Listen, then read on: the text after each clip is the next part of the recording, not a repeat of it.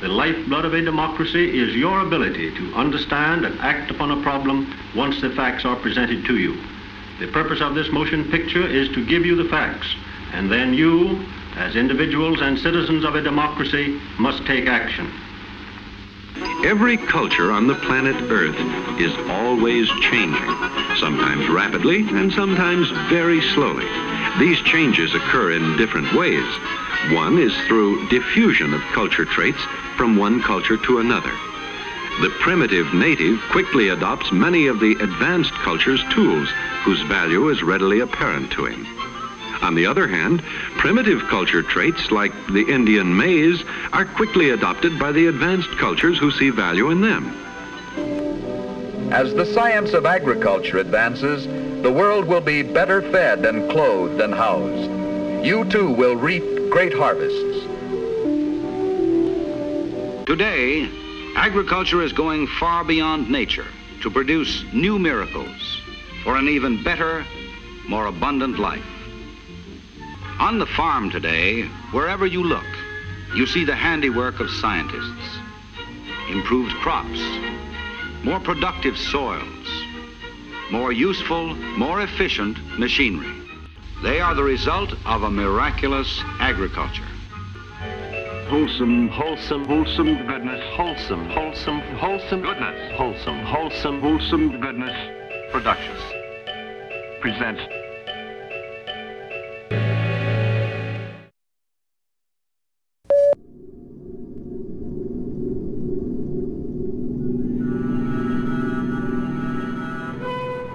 In the harvest of 1999, 60% of Canada's canola crop was genetically engineered, 90% of Argentina's soybean crop, 50% of the U.S. soybean crop, 33% of the U.S. corn crop was genetically engineered.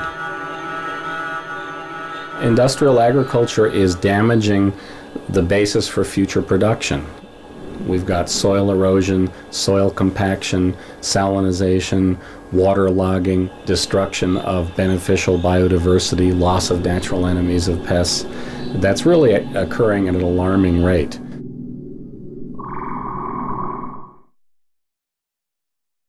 Three things needed to come together to make the Green Revolution work.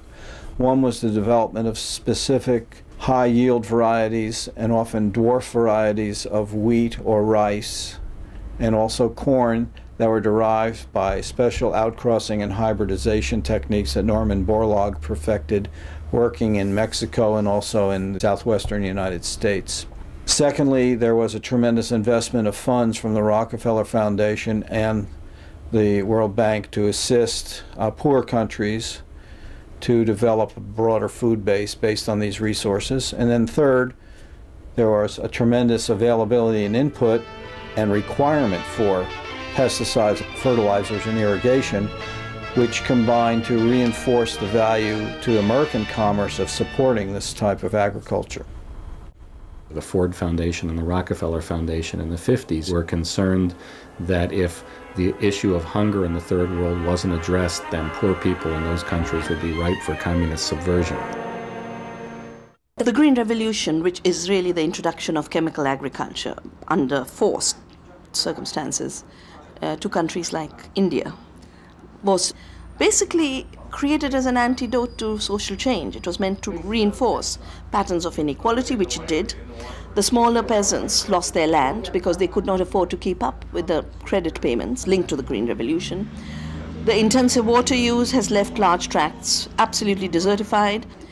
The agricultural diversity that fed people has been wiped out. And yes, the production of rice and wheat has increased, but that is not an absolute increase in food. The production of legumes, of dals, of chana, of chickpea, of oilseeds, of mustard has all come down. Faced with the choice of crop failures and resulting worldwide starvation, the use of pesticides and herbicides seems inevitable. If we talk about pesticides specifically, they came out of the defense industry. The first modern synthetic chemical pesticides were derived from nerve gases developed by the Germans in World War II. And they found that by some simple changes in the molecules, instead of having their greatest toxicity be for human beings, they could have their greatest toxicity be for insects. There were plenty of chemical factories left over from World War II. We got a raft of secrets from Nazi Germany that allowed us to make organophosphate pesticides that we did not have the capacity to make before. My uncle was in the intelligence service in the Army and went to the IG Farben plant and got all the chemical secrets that they had for making organophosphates as well as plastics, and this in part contributed to a great expansion in our knowledge base for making chemicals that could be used in the pesticide industry. Through the chemistry of explosives, that connects directly, because of the chemistry of it, with the chemistry of fertilizers. And then coming out of the war, you have a whole infrastructure of industrial capacity that was war-oriented, with nothing to do. The impression I have is that chemical agriculture became the norm when it was clear that the progressive addition of rounds of fertilizer amendments to soils that are chemically based, coupled with pesticide regimes that suppressed weeds and also controlled insect pests, worked best on large-scale operations where you could mechanize production and use aerial application of the pesticides. The chemicals that are used for pest control historically through the 1950s and early 60s were, by design, chemicals with long environmental persistence, like chlordecone, DDT, chlordane. Those are major chlorinated chemicals that have half-lives measured in decades rather than months or weeks. The idea was that they build up a protective barrier in the soil against repeated infestations. Virtually all the chemicals I just listed have been banned and have terrible environmental consequences because of their persistence, their ability to concentrate up the food chain, and their concentration in food crops, particularly crops that have a heavy oil base, like corn and others. The whole mentality of industrial agriculture is really similar to the whole mentality of war. Humankind against nature, man against nature, and using the same kind of weapons that we use to dominate people in warfare. One of the newest and most versatile weapons in Dow's arsenal of chemical warfare. And I think we can contrast that to the alternatives to organic farming or more agroecological approaches, which are gentler techniques, which don't involve the domination of nature, but really the living with nature. There's a USDA study from information they got in 1998 that showed that the average revenue per acre on a farm larger than 2,000 acres was, this is per year, was $21.40 per acre for a year on a large-scale farm. However, the average revenue per acre on a farm of 10 acres or smaller was $1,960. And on our farm? On our farm, it's probably somewhere around like $15,000, $16,000 per acre. One of the reasons why large farms are relatively unproductive compared to small farms is that large farms the world over tend to use monocultures. A monoculture is a single crop species planted over a very large area, and large farms have to use that unproductive farming system because their size means that they have to mechanize a lot of their operations, and it's difficult to mechanically plant or mechanically harvest more than one crop. Yet that's terribly inefficient. The idea that the average production on a larger scale farm, the average revenue for a year is, a little more than $20. I mean, how the hell can anybody possibly make a business out of that? And the answer is by having hundreds of thousands of acres. So I guess the point that becomes really important is the fact that we believe that small farms are not efficient is because they do not have the subsidies. Whether these are farmers in third world countries like the Philippines or Mexico, or these are small family farms in this country, they're all on the brink of extinction because the subsidies that should be provided to them, the support that should be provided to them, is all being channeled to big agribusiness corporations. Let's see how the system works.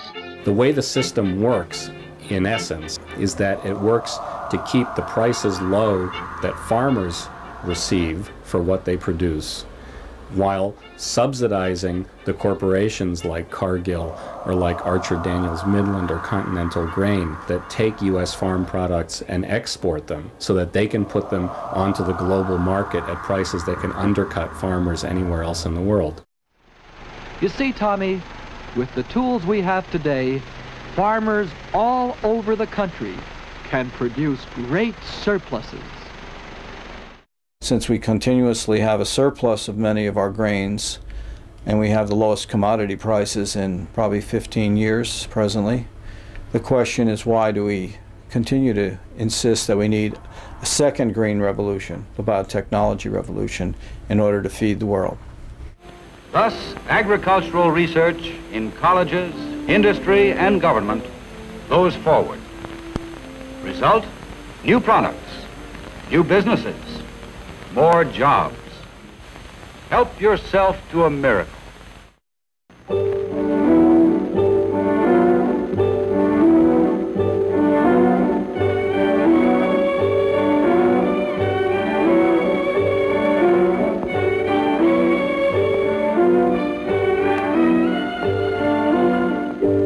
New hope in the battle for control.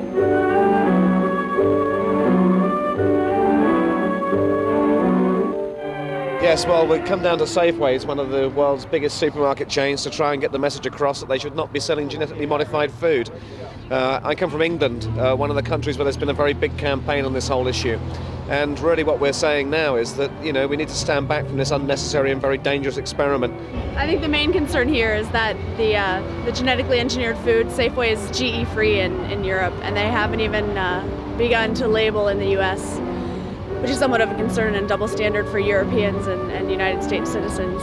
Genetically engineered foods could be having effects on people right now, but because they're unlabeled, no one would know.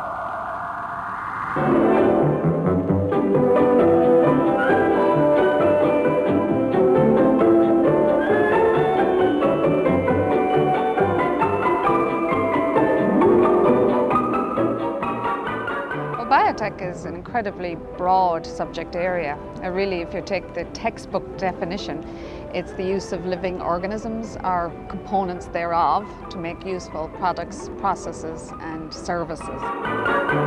All the food we've eaten all our lives, that our parents have eaten, and our grandparents have eaten, and so on, it's all been genetically modified just by various kinds of techniques.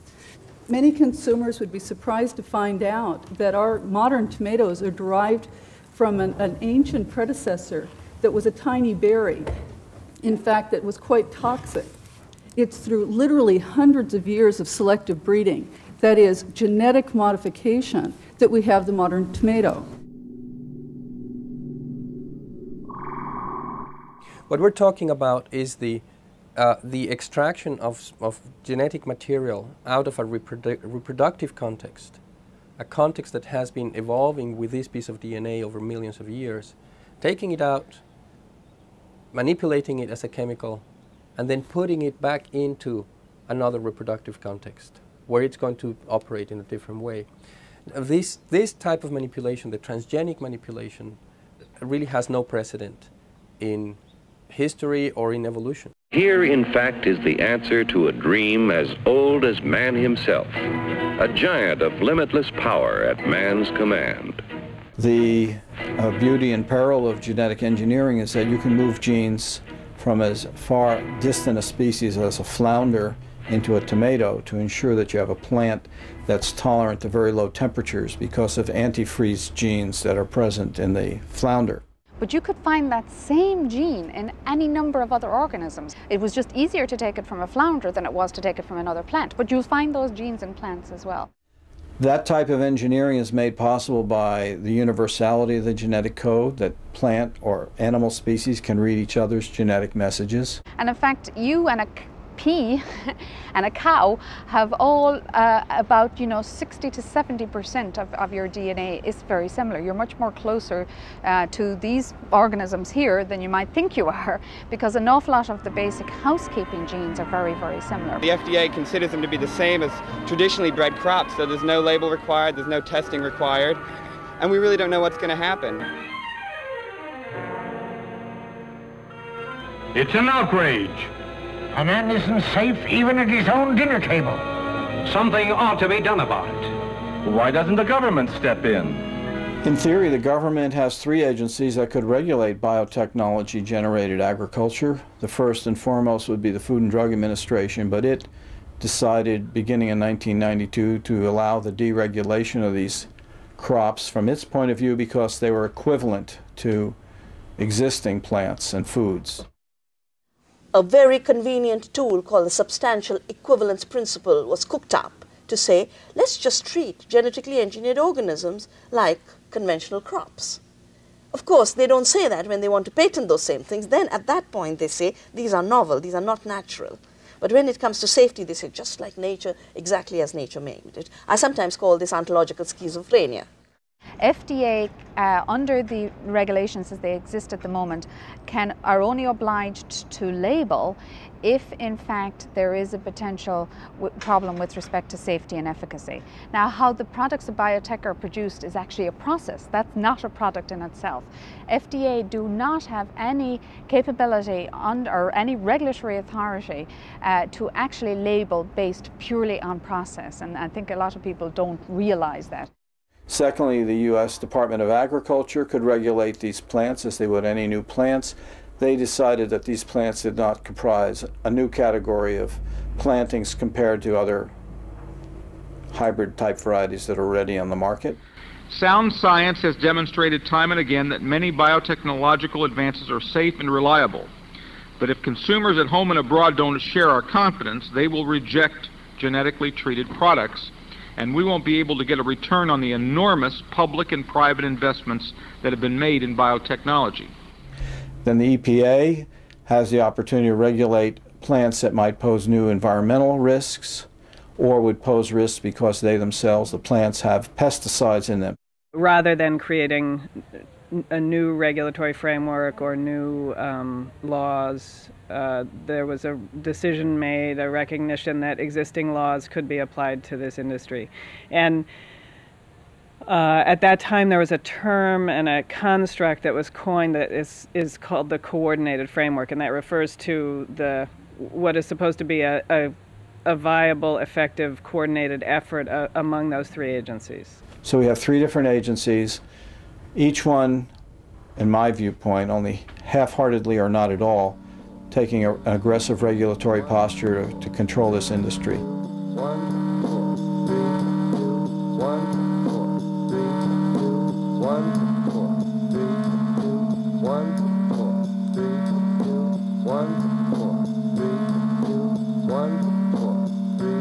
There's a reason we have confidence in the federal bodies that analyze the safety of our food.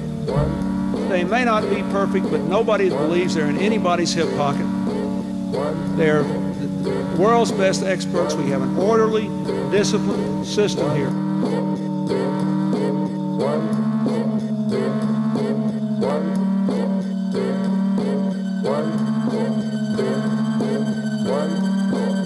TERI has global responsibility for biotechnology, regulatory, public policy, and external affairs for DuPont Nutrition and Health. He was formerly the APHIS administrator here in USDA. And might I add, Dr. Medley, it's nice to see that this professional life beyond government. We must continue to argue in multilateral forums like the WTO that our biotech products have withstood the strictest scientific scrutiny.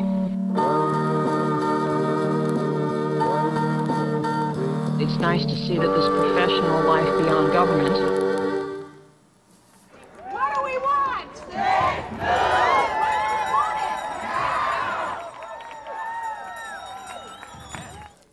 Based on our experiences, the existing FDA guidelines have been transparent, effective, and have functioned to assure the safety of our food supply. The consumer certainly has a right to know what is in his or her foods, but placing the words genetically engineered, genetically modified, or bioengineered on a label does not provide content information. GMOs are stealth ingredients in cereals, snack foods, infant formula, pancake mix, and pet food. Will these stealth ingredients further fuel the cancer epidemic in America? We don't know. Will they produce life-threatening allergic reactions? We don't know. The majority of GMOs have been developed to withstand higher levels of pesticide spraying or to produce their own insecticides. Will these foods endanger more children's health than are already compromised? We don't know. With regard to labeling, we are opposed to mandatory labeling of these products. We feel as there are consumer benefits that are promoted other than the production benefits we have now, that those companies selling those products will want to clearly get that information to the public so that they can take advantage of that intended market. The market will drive that issue. FDA's 92 policy for biotechnology foods and ingredients provides consumers with everything the activists have asked for, except the ability to sow confusion and mislead consumers with government blessing. Choice is provided. If a consumer wants to buy food not derived from enhanced crops, they can buy organic and also pay the higher cost. If they want accurate and reliable information on health and nutrition, that is mandated by law. If they want to know if their personal preferences in regard to genetic modification have been met, companies are free to meet those preferences, provided there is sufficient consumer demand. The potential contamination of organic crops has created a nightmare for those of us trying to ensure the integrity of our organic ingredients. We are now having to consider the cost of testing all of our ingredients, which could potentially be contaminated at some point in the growing or manufacturing process. And I really can't help but have this prompt the question to me that if the confidence is there in the safety of these products, why is there so much objection to labeling?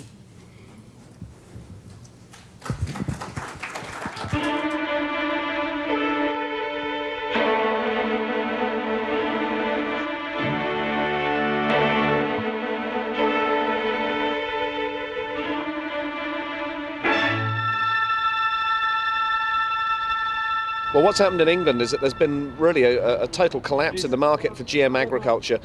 People over there, once they realised they were being fed food that they didn't want to eat, and once they saw Monsanto's advertising campaign, which was trying to make them feel guilty about blocking developments that would feed the world, it's obviously patent rubbish, people got very angry and they've decided they don't want to eat it. Contamination in this experiment is not a possibility. It's not a probability.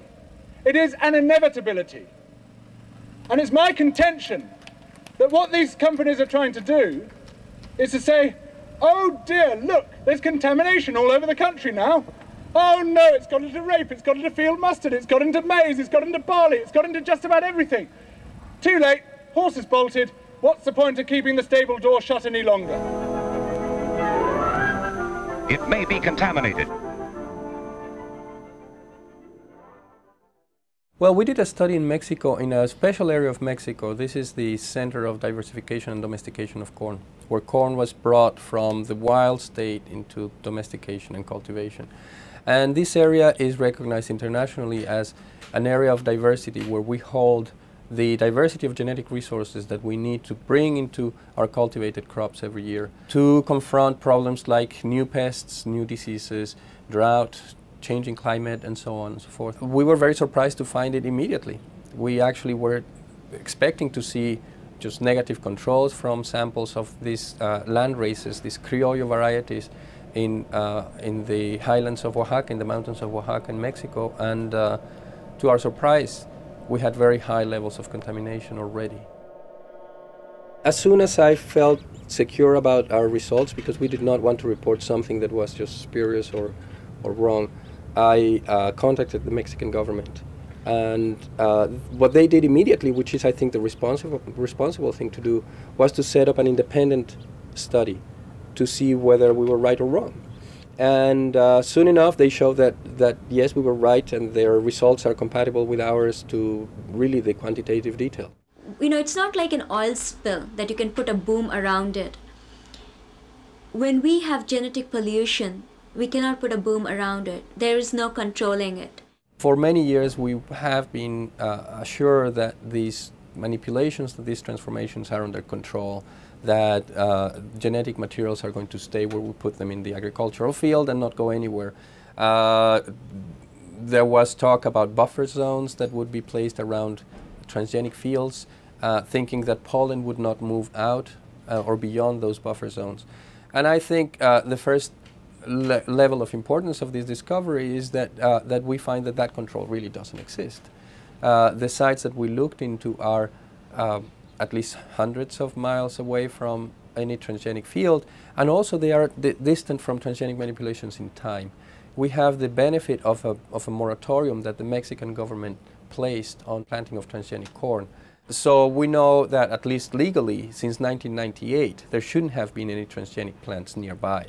Pollen can travel up to 4 kilometers. It knows no boundaries. And genetic modification is occurring on close to 100 million acres worldwide.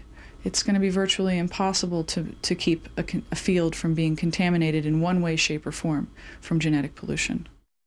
There is this policy contradiction in Mexico between banning the planting of corn but allowing totally open access to the international market of corn, especially the U.S. So Mexico imports about 6 million tons of corn from the U.S. every year. And in those 6 million tons of corn, they know they are receiving about 30 to 40% transgenic corn that is not segregated and is not labeled. So there's no way to separate it. Supposedly, these two policies are compatible in the sense that the imported corn is only going to go for consumption and not for planting. But that, of course, is a red herring in a place like Mexico, where people have lived for thousands of years off corn in a very, very tight relationship. So most people in the countryside will plant what they eat and eat what they plant. The agency's been refining its policy pertaining to drift with conventional pesticides. A significant amount of work on that in recent years. But genetic drift has not been included in that. We don't have a specific policy with regard to genetic drift. There have been cases of farmers in whose fields were found growing crops containing genes that were owned by companies to whom those farmers had not paid a fee for the seeds to grow those crops, or the technology fee that they're required to use those crops. And what this meant was that the farmer had violated the intellectual property of some huge corporation. And it might have happened because wind blew pollen onto the field, from a neighbor's field onto a farmer's field. Nevertheless, at least in Canada, courts have found that those farmers have violated intellectual property and owe a fee to companies whose crops they never wanted in their field. The biotech companies that create these products have no liability for them. And no biotech company has yet been capable of getting any kind of insurance policy for any of their products at all. So all of the agreements that they have when they sell these products to commercial farmers are placing all of the accountability for any detriment caused by them on the farmers. So say commercial farmer pollutes organic farmer, then the organic farmer has to put a lawsuit against the commercial farmer. It's just like two people without any money whatsoever, like trying to fight a legal battle. A lot of these crops have been engineered with a bacteria called Bacillus thuringiensis. It's a naturally occurring soil bacterium which acts as an insecticide. The BT plant exudes this toxin from every cell throughout its entire life cycle. Scientists are seeing residues in the soil up to a year after the crop has been removed. This corn, which is called BT corn, kills monarch butterflies. And it's the pollen of this corn. Just the pollen contains enough of the toxin to knock out the larvae of the monarch butterfly. What Dr. Losey at Cornell found in laboratory simulations is that the monarch butterfly in his first studies died at about a 50% mortality rate. Subsequent studies suggest maybe only 7% of butterflies will die. It's still an immense impact in an evolutionary sense, and a completely unanticipated one. Other non-target insects that would be affected are those that happen to ingest the pollen, which is toxic to any species that has a larval form, that has an alkaline gut. In Losey's work, stands out more because it's a pilot study that should have been done 15 years ago when this technology first emerged, than the fact that it showed a dramatic effect. They're increasing these feeding studies. The first time round, they did quite a bit of feeding studies on the actual components, the products of the genes themselves. They didn't do quite as many, but they are now, of the feeding studies of the actual expression of these genes in the crop plants themselves. We have seen the development of insects that are resistant to the Bt crops, and the development of herbicide-resistant weeds. So these technologies are dated. They're dated. They take a very long time to produce, but they are defeated by biological rules very quickly. Now some of the crops being grown contain chemicals that are useful to manufacturing processes, or contain pharmaceuticals that we must not ingest. One example that I think it is very interesting is the corn that is being produced reportedly by this company in San Diego that has spermaticidal properties. So it's corn that if you eat it as a man, you would become sterile. And we worry even more because of what is commonly called the Starlink scandal, in which industry and the regulatory agencies were supposed to have kept a particular corn off the plates of people in the United States, and were not able to. Their systems of segregation, their systems of controlling what went to our food plate didn't work.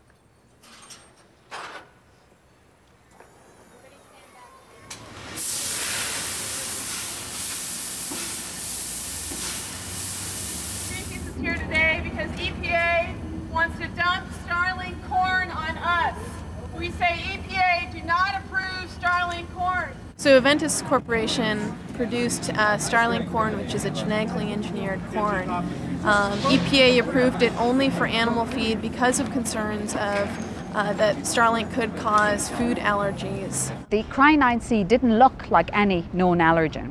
The one thing it failed on was stability, because the notion, of course, is with these proteins is if they stay stable within a simulated gastric environment, which is what they did, these proteins can then potentially be carried through and into the bloodstream and institute an allergic response. The IgE immunoglobulins are produced in response to this. So the agency said, well, let's hold on a moment here. This looks like it's more stable than all of the other Cry proteins. These are the Cry proteins that were produced for the other companies that were introducing Bt proteins into crop plants. And they said, well, we really are concerned about this from a human health point of view. We've no proof. We have absolutely zero proof that it's an allergen, but it is more stable, and we have to be concerned about that. So in fact, they went ahead and gave a split approval. Now, of course, they've decided they're never going to do that. No company would ever want to do it again, because it's just too difficult to segregate it all the way through and to ensure that you have identity preservation all the way through. Because if you're looking at every field and every mill in the country, there is some probability that animal feed and human feed may get mixed up. We've now found that Starlink has made its way into the human food supply. It's contaminated corn products throughout the U.S. 300 food products have been recalled so far. Aventis is facing up to $1 billion in costs related to the recent food recalls. Aventis has now petitioned EPA and said, we believe Starlink is safe, and we want you, Environmental Protection Agency, to allow Starlink in the food supply. After the fact. After the fact. In the case of Starlink, we never were able to get to a safety finding around human food use, and so after quite a bit of review with that material out in the channels of trade and a lot of it being sort of held up in suspense until we resolved the issue, there was a question about whether we were going to retroactively approve that food use, and ultimately we didn't. We didn't issue that approval because we couldn't make that safety finding.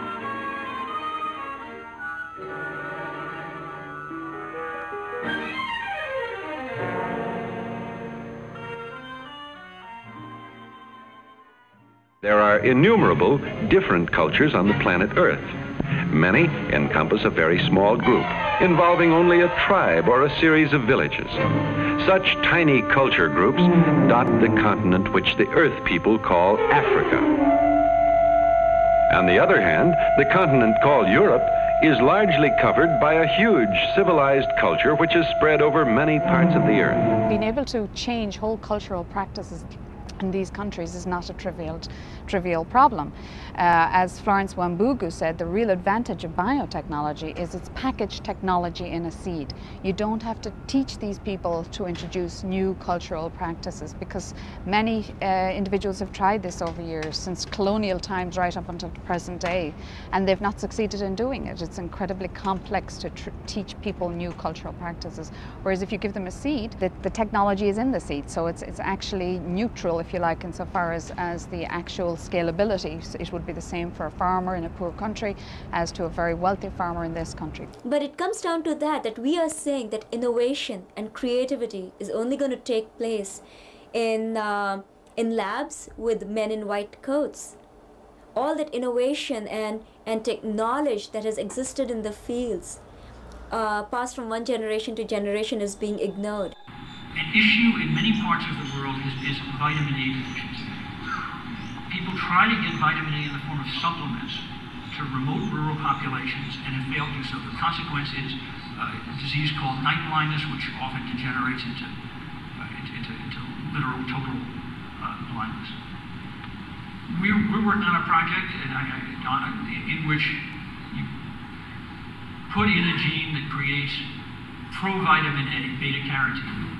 You probably have heard from many people the story of golden rice, and this, from a scientific point of view, was an incredible engineering feat for a scientist to be able to actually genetically modify a complete metabolic pathway. So he went back to a very basic precursor of vitamin A production. It's called journal diphosphate, and then he stitched on all of the other enzymatic steps needed to produce beta-carotene in rice. I mean, this is an incredible scientific feat. The vitamin A rice was a simple trick that could have been done 20 years ago.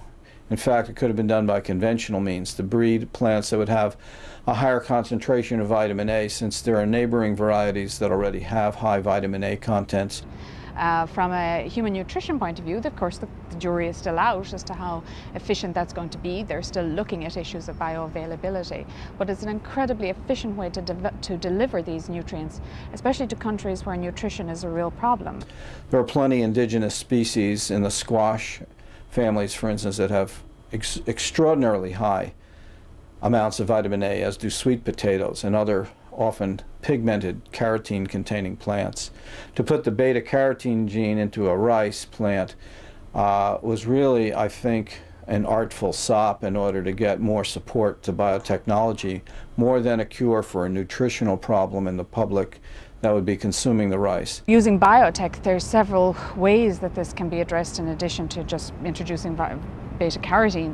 There's other work going on in producing high iron content rice. Again, iron deficiency, especially for women and children, is a major problem in developing countries. Well, what those malnourished children and people who are not well, what they really need is a vaccine against a social disease called poverty.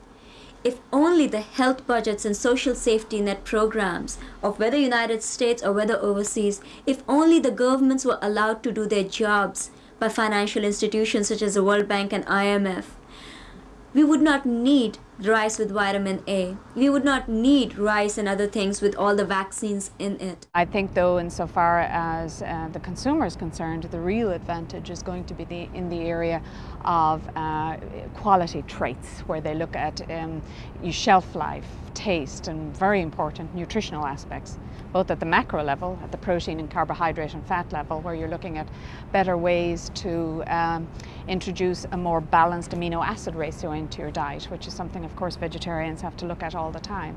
Using biotechnology, you can do this for many different crop varieties, so that, for example, you can have high lysine corn, because the cereals are often low in lysine, or on the other side you can have sulfur-rich proteins introduced into the legumes because they're low in sulfur-rich proteins. At the micro level, there's incredible capability of improving the quality of vitamins and minerals, especially antioxidants, as we become more aware of the fact that we need to eat healthy food to stay healthy rather than always running to the doctor for cures, although biotech has the answer to that as well. But it's much cheaper and much more effective to eat healthy in the first place rather than trying to cure the ills of ill eating later on in life. And with biotech, that's incredible capabilities. 5.8 billion people in the world today, about 1.5 billion of them in abject poverty. About 1 person in 7, about 800 million people in the world, so malnourished they cannot participate in work life or in family life, living on the edge of starvation. Genetic engineering clearly falls right within the Green Revolution mindset.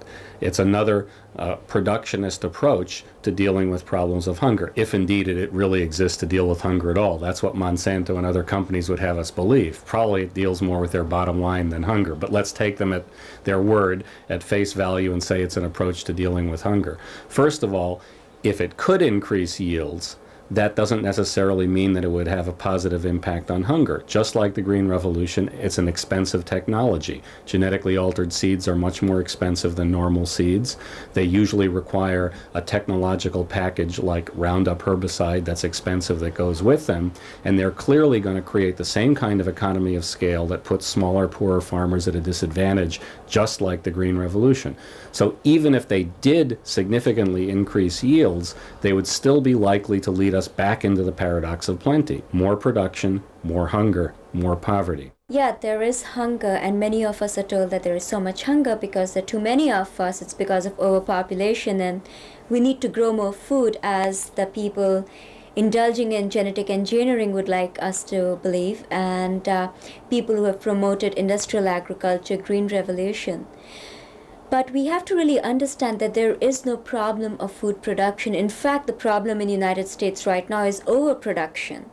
And yet, according to USDA last year, the number of people who do not have adequate access to food had increased from 30 million from previous year to 36 million Americans not having adequate access to food. And the reasons for those people not having enough food to eat, or for the fact that the 800 million people who are undernourished in this world, lies in the fact that there is too much of social and economic inequality. If 800 million people are hungry today, every one of those 800 million people 10, 20, 30 years ago used to grow their food and feed themselves. World hunger is created by destroying people's capacity to feed themselves, which includes both a destruction of small farming systems as well as a destruction of people's entitlements through a highly inequitable economic structure which creates corporate welfare by robbing the poor of their welfare. And that's in the rich countries and that's in the poor countries. 70% of the world today is fed by small-scale farming. Most of the food needs of the poorer parts of humanity are met by having biodiversity-rich farming. Biodiversity will feed the world, not chemicals. Ecological cycles will feed the world, not genetic engineering.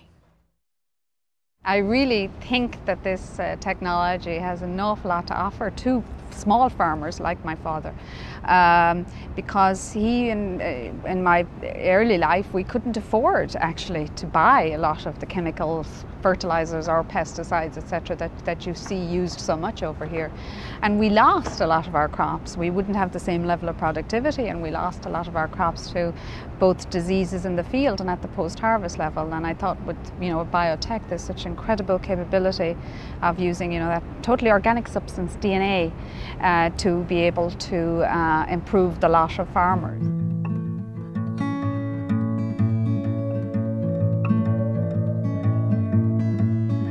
The farmers that have embraced genetic engineering are the farmers that are the large agribusiness farmers, growing huge, enormous monoculture tracts of different soybean varieties or cotton varieties, or in the Midwest, the corn varieties that are now genetically engineered.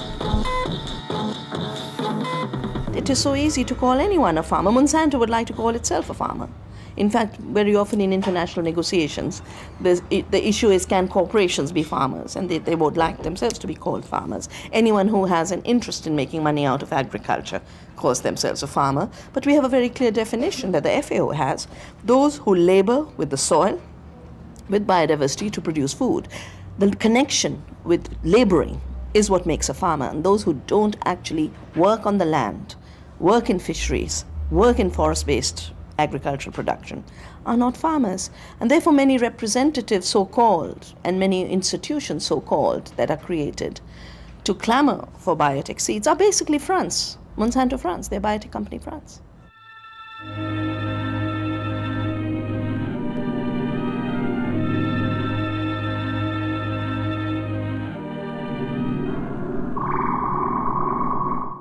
A box of Vitae, which is like $3 something, only less than 10 cents of it goes to the farmer in this country who grows wheat. So the question lies, where does the rest of the money go? And that's when it becomes very important to look at the vertical and horizontal integration of the food industry. It goes into packaging, it goes into shipping. So you have a situation where, according to the latest census, there is no category of farmer on a census, because when less than 1% of the population is involved in a profession, they cease to exist. So I said that they're on the brink of extinction in this country, family farmers. But if you look at the census figures, they're already extinct. The food processing system is really owned by multinational corporations, and we've lost control of our food supply. And right now we're in a situation of how do we get it back? I think we support organic farmers, and I think we support organic farmers in our local areas. I think it's important that we begin to get back to our roots, where we shake hands with our farmers. We go to the farmers markets and we say, how did you grow these foods? Where's your farm? Can I come out and take a look? Can I walk around? Is it close by? I'd love to get to know you a little bit, find out some philosophies behind how you grow your food. My name's Jason McKenney, and I'm a principal operator here for Purisma Greens Farm. I'm Katie Dwight, and I work with Jason here, and we both live in San Francisco and commute down here together and bring most of our vegetables back up to the city or to people on the coast here in Half Moon Bay. We're a very small-scale organic operation growing on basically a 4.5 acre plot. Pretty much single truck, single tractor operation, going to farmers markets, going to a community supported agriculture program, and sales to restaurants too. The kind of agriculture that we practice here is a very human scale agriculture. We are talking about 2 people growing, anywhere between 60 to 70 different varieties of vegetables and fruits on a very small garden-like plot of land for essentially 8 to 9 months of the year. And it's really a very different scenario given the very personal care that we're able to give to everything, not to mention even all of the different organic techniques that we use for soil maintenance. A lot of people, if they think about, I want to start a farm, or I'm interested in farming, they maybe have a kind of idealized view of what that's all about. And it's a bucolic crock.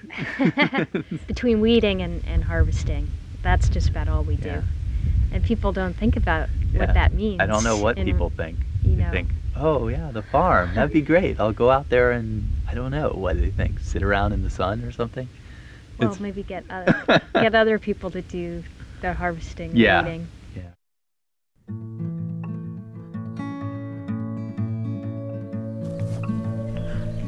Yeah, we were trying to figure out the other day how long it usually takes us to build a pile. And it kind of depends on the time of the year, depending on how much manure we can collect. But for a good part of the year, we're building them 3 mornings a week. So I think it takes us maybe a month, a little over a month or so.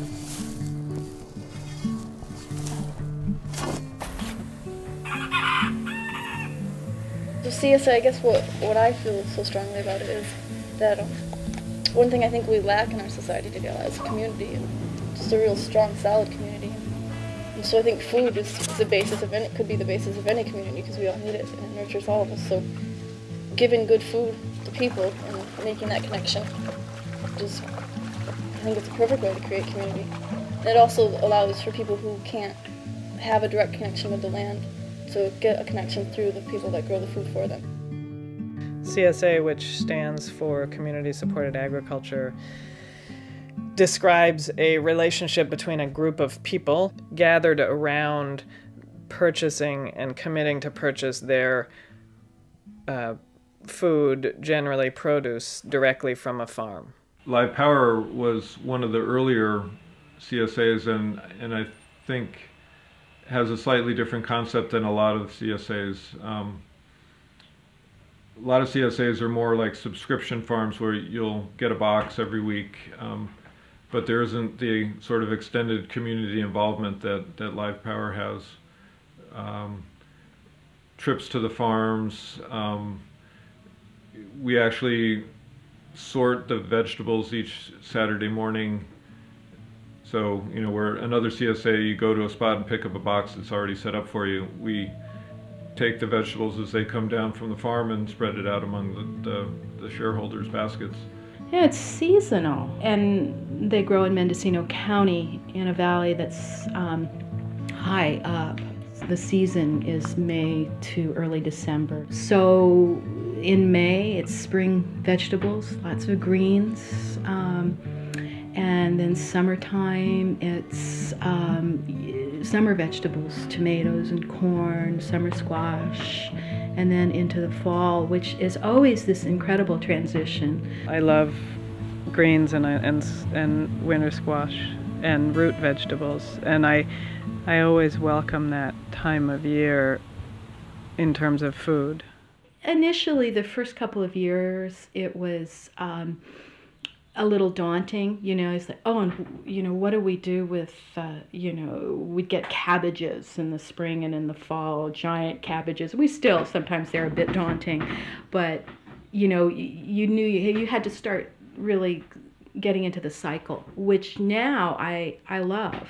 It's a radically different relationship because it's an economic relationship of association, not of competition, and there's a common good that both parties are working toward, and that is the sort of sustaining of that farm. And it feels like the right thing to do.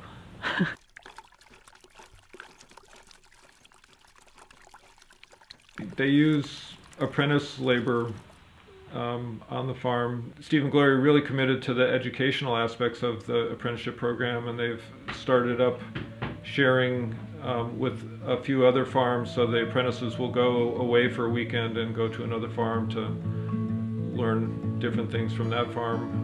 One of the perennial issues for small farmers is sort of how to keep going. There's been such a loss of farmers in this country, and the effort to provide an environment for people to learn and to learn sustainable farming practices is a really significant part of what Live Power Community Farm is doing.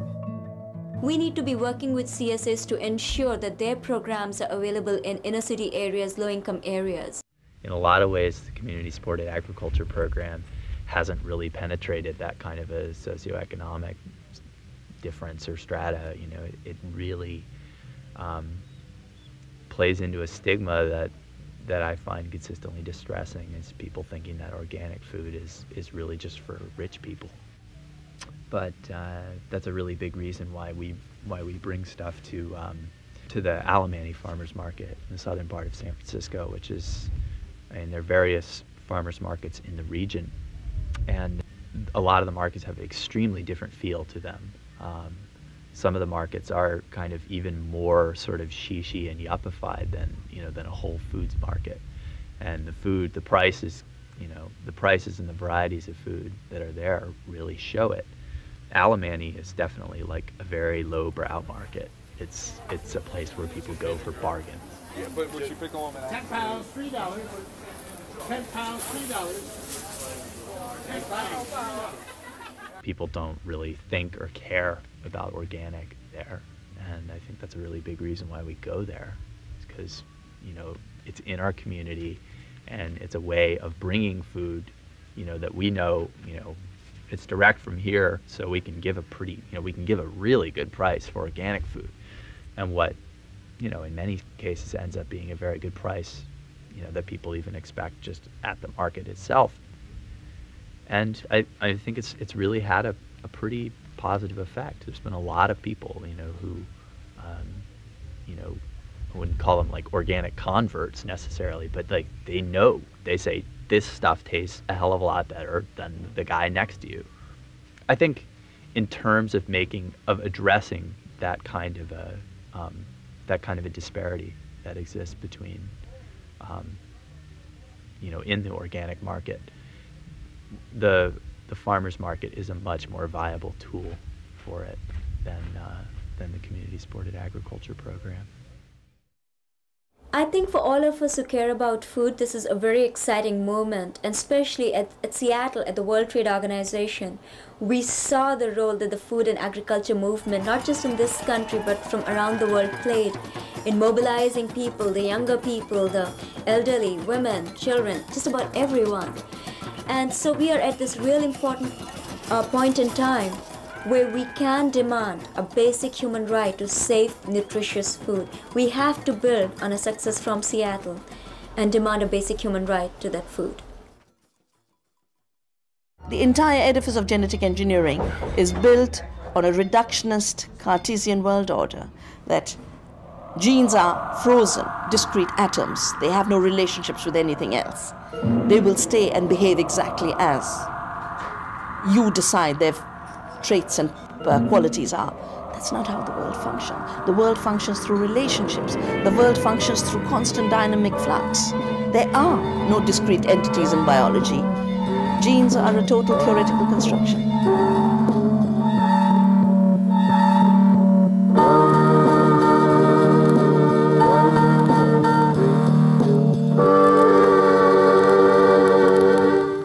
May well decide whether mankind is bettered or destroyed by the products of science.